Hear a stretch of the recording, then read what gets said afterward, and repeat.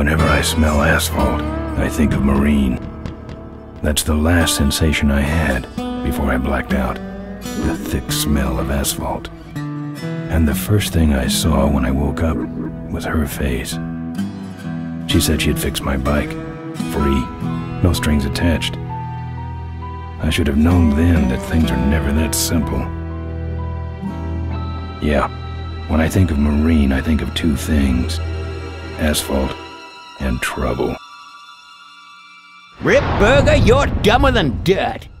Mr. Corley, if you'd only listen to my plan, my vision. I know your plan, Rip Burger. You're waiting for me to die so you can take over my company. Oh, sir, that's horrible. I am not waiting for you to die. You know I've never liked you, Rip. But you have business know-how and killer instincts that I respect.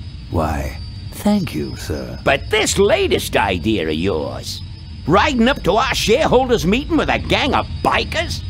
Who do you think you're fooling? The shareholders, sir. It's good PR to be seen hobnobbing with real Corley Motors customers. What do you know about our customers, Adrian? You've never even been on a bike.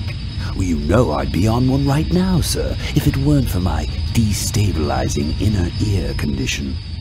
Ah, your ears are fine. It's what's between them that scares me.